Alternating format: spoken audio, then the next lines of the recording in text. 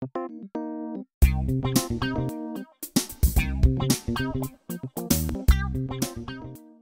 the next topic, what I want to talk about is inverse and leveraged ETFs. So first of all, what are they? An inverse or a leveraged ETF is a way for investors to use leverage, which is debt, and or short investment vehicles in a much simpler way without having to have a margin account. The reason you wouldn't want to have a margin account, or at least some of the negatives for a margin account, are that it has higher fees for access to margin, and also can have increased risk because of the multiplicative factor of, when you are not winning with your investment. Margin accounts are when a broker allows an investor to trade with more money than they have, which is leverage or debt. And, they do this for an interest fee.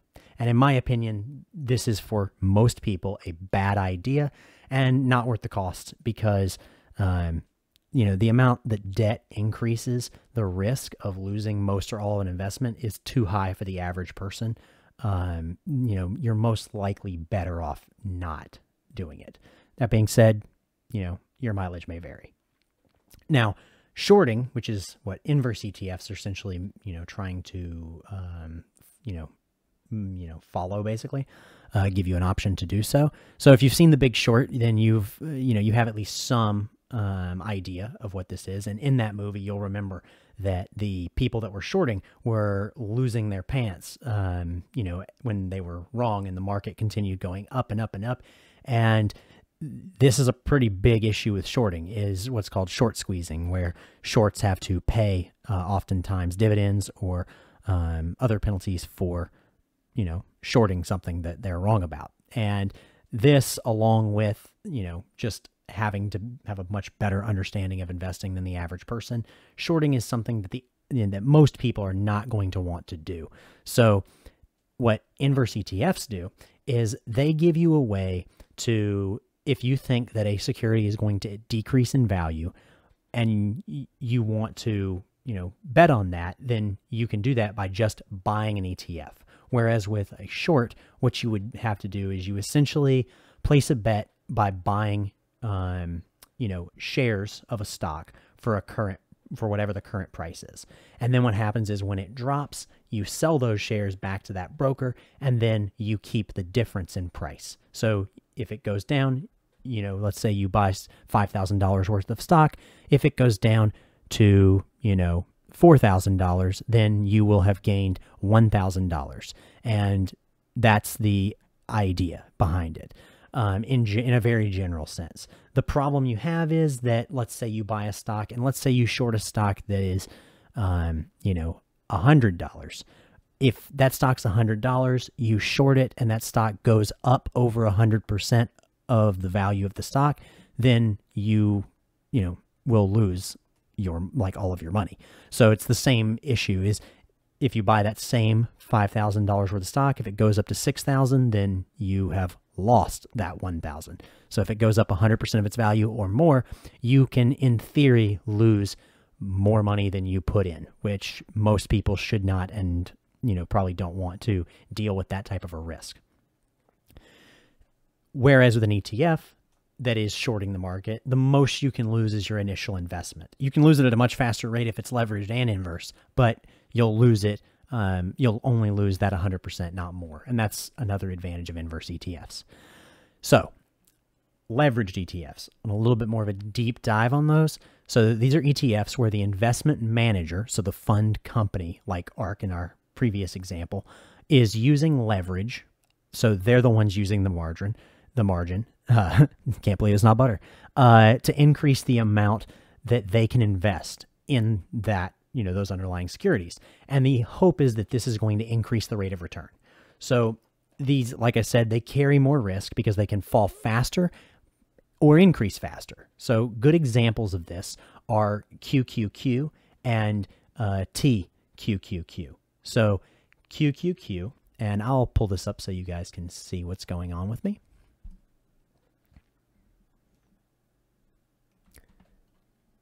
So when we're looking as an example and we want to see, we're going to go to Yahoo Finance.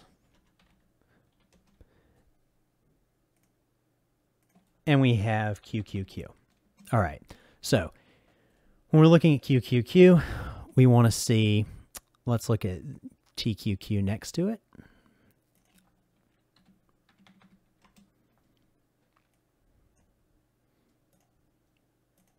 All right, cool. I don't want an Audi, dude. Okay, dope. So as we can see here, we have TQQ and we have QQQ. Last trading day, QQQ, which tracks the NASDAQ. So these are mostly the tech companies, the bigger tech companies, that is. It, went up 2.5% basically. And as you can see, TQQ went up 7.01%. So let's look, 2.32, 6.96, almost 7.01. This is essentially what TQQQ is supposed to do. It is a daily 3 times leveraged ETF. So essentially each day it is supposed to go up at about 3 times the rate of the underlying ETF, which is the NASDAQ index. This is really important to understand because when you look as an example, if you look at what they're supposed to do lifetime, they don't always match up, right? So let's look real quick and let's see the difference. We have lifetime on here. Year-to-date total return. Let's look at that just as an example. So with the year-to-date total return, as you can see, QQQ, which is the underlying ETF, is up 28%, whereas the triple leveraged ETF is only up 41.47%. This is important to understand because I think just without doing any math, we can understand that, 42% divided by 28% is not 3, right? So what this tells us is that long term, just because something is leveraged and matches daily that leverage average does not mean that it is going to long term. There are situations where a leveraged ETF, even though the underlying one goes up over time, will actually lose, will actually not gain as much. And a good example of this, I believe, is, I'm going off memory here, is SPXL, which is a 3X S&P 500, and SPY, which is a 1X, so non-leveraged.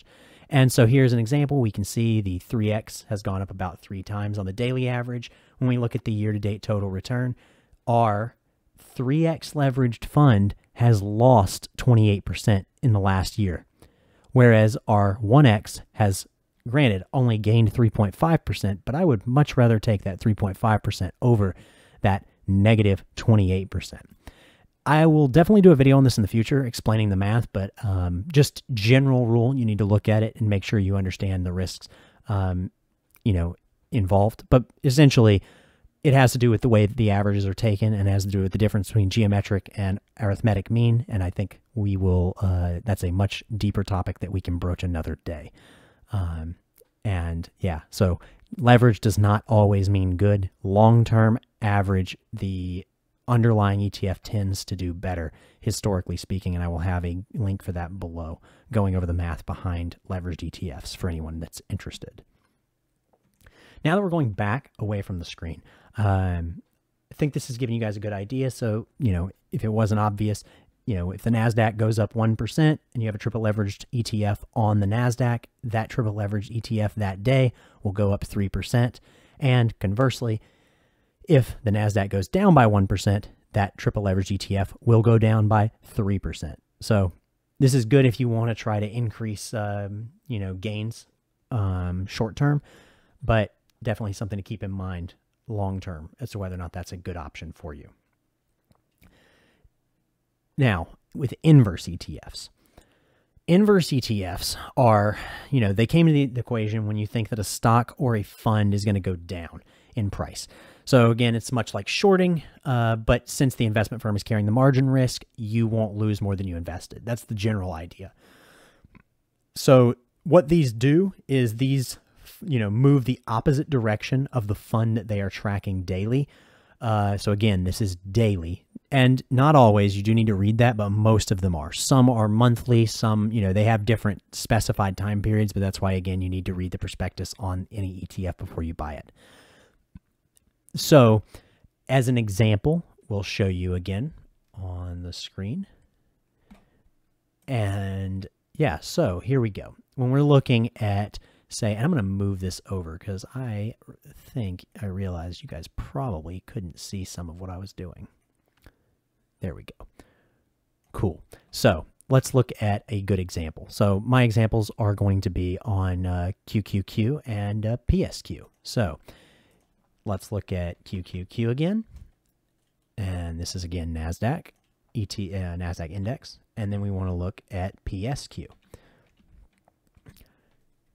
All right, so PSQ. So basically the way this works is, as you can pretty easily see in the last day of trading, QQQ went up by 2.3%, and PSQ went down by 2.3%. This is essentially the way it's supposed to work. So the reason you would want something like this is if you think that the market is going to go down, maybe you want to hedge, maybe you instead of buying puts, this is something that you can do in order to try and gain when the market goes down. That's the general idea behind it. And as let's again, when we're looking at these, we can see they're not always going to be the same. It's not always going to be completely inverse, but generally long-term trend, it will usually be the inverse when it's not leveraged. Now, it's important to understand, though, when we're looking at these, that you can make it be you can make it a little bit more spicy with inverse leveraged ETFs. So now what we're going to look at is, instead of just this PSQ, which is a 1x, like a negative 1x leverage, basically, what we can look at is SQQQ. So SQQQ is a triple leveraged inverse ETF. So this means that just like TQQQ, it is going to go up at 3x the rate of the underlying ETF. However, the difference is that it's going in the opposite direction. This is really good when the market or the underlying stock that you're following is going to drop, because if it drops, say, 3% in a day, which the market doesn't drop or gain or drop that much in a day usually. It's going to be somewhere between 0 and 3% on most days. And if the market drops by 2% and you have PSQ, okay, maybe you gain 2%. But if the market drops by 2% and you have, SQQQ, then you're gaining 9%, which is a much bigger deal. So, that's a pretty great option. However, we have to keep in mind that if the market goes up by only 2%, then you will lose 6%. So big inherent risk that is associated with this. So you definitely want to make sure you understand what you're doing, but it can be a good tool. And I'll explain some use cases for that later on. Now, another thing I want to try and, help y'all understand is the nomenclature. So similar to what I was talking about in the last topic, where you want to make sure you understand ETFs. Generally speaking, you can get a good idea about an ETF just from the nomenclature, especially when they are inverse or leveraged ETFs. So as an example, with TQQQ, you're looking at an ETF that, let me pull that up again. Awesome. So we're looking at TQQQ. Right. So when we're looking at this, generally speaking, the T in this scenario stands for triple. Then the Ultra Pro, ProShares is the company, that the investment firm. Ultra Pro is what the term they use for leveraged, and then it is a triple leveraged. So this gives me a decent idea without even having to dive into the specifics of that, of that ETF. I can go and look at the holdings. You can also do this directly through the company, but here I can see, okay, well, here's the different sectors. Here's the ratings that they have on those on this investment, and then here's what the holdings are in it. We can see it has, these different NASDAQ indexes. We can see that it has Apple, Microsoft, Amazon. This is gives you a generally good idea of what's going on inside of that ETF. And then you want to look at the fund summary and you want to see what's the goal of this ETF. And this is where you can see that, it seeks daily investment results, not long-term. It's very important to understand. And that it corresponds to 3x the daily performance of the NASDAQ 100. Understanding that is going to help you become a much better investor and not fall for, traps of buying like a negative 3x inverse gold ETF just because you think, it looks like it's going to go up. It's not that simple when you're playing with these types of financial instruments. Now, another example that I like to show is SOXL for other nomenclature, which just means names. So this is Direxion, that's the company. Daily, that's the time period. And Direxion does a great job of, making it very simple for people. That's the time period that this is projected for. Semiconductor, that's the industry. Bull, because it's a positive leverage, i.e. it's betting long. And then 3X, because it's a 3X leveraged ETF. This is the general idea you want to have if you're just looking and this is your first, just eye test before you actually look deeper at what's going on with that ETF. And it'll definitely help you a little bit with understanding, what's going on. And then my other example that I showed previously is SPSXS, which is so again, Direxion company, daily time period, S&P 500, what it's tracking. Bear, because it's betting that it's going to be going down, i.e. it's shorting, or it is a inverse ETF, and that it is 3X because it is 3 times leveraged. So this is a general good example of what you want to be able to look at just from a general eye test of an ETF. Now, when we're looking at these and we're wondering, okay, well, what's the use case, right? Why would I use these? What's the point? So the good example that I have personally is in January of this year. So to me at that time, it seemed really obvious that the market was overvalued based on the S&P 500 PE ratio. So as an example, at that time, it was about 26.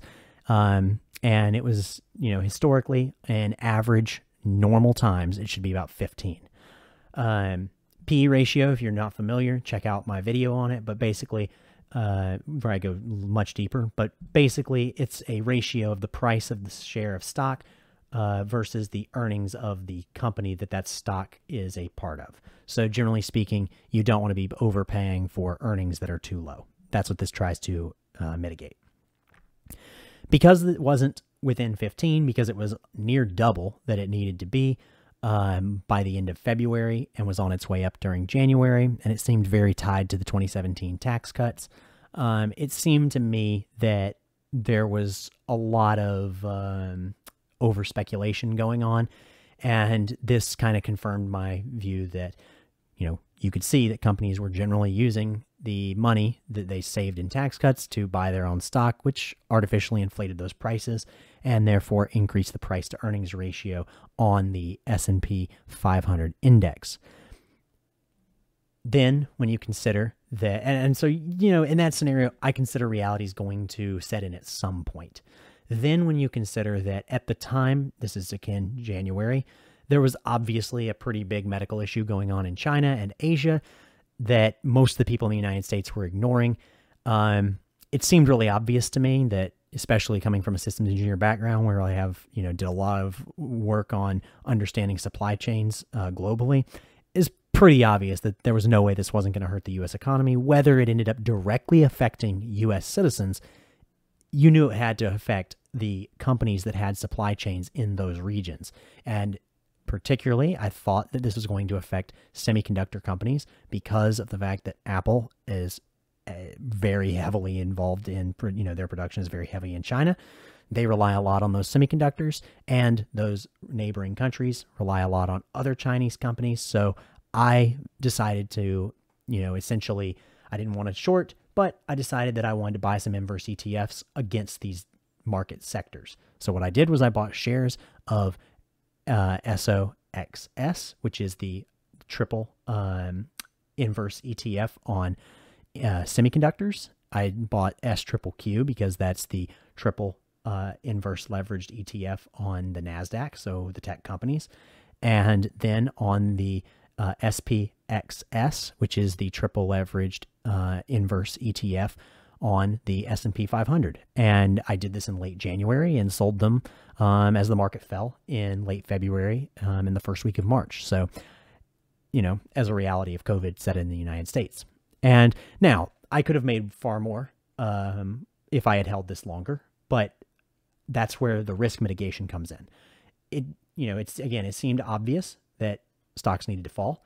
Once they fell a reasonable amount, I realized, okay, I've made what I need to make, and I don't need to wait for more and more cream. At the end of the day, you need to assess your risk and know when you're going to get out. And that way I was able to take that money out and then buy more stocks long as they continued to fall each time there was a red day. And that way I was able to, at least somewhat gain during the, downturn and during the turn back up. And that way I was benefiting on both ends. And that's a good use case example where I would use these. The other one would be when I was buying stocks during that time in the fall, then I would occasionally buy some small amount of a triple leveraged inverse ETF against the S&P 500, because that was a little bit of a hedge of, okay, well, if the market falls, then it goes up a little bit, even though I'm putting a small percentage of what I'm actually investing in that. The amount that I gain, if it drops 7% a day like it did, then I gain 21%, and then I can take that 21% and reallocate it into long-term investments that I want that are undervalued at that time. So that's my general take on inverse and leveraged ETFs. If you enjoyed this clip, be sure to leave a like, subscribe, and check out the full live version of the Wealth for 99 podcast, where we talk finance, economics, and public policy from a working class perspective. We'll see you there.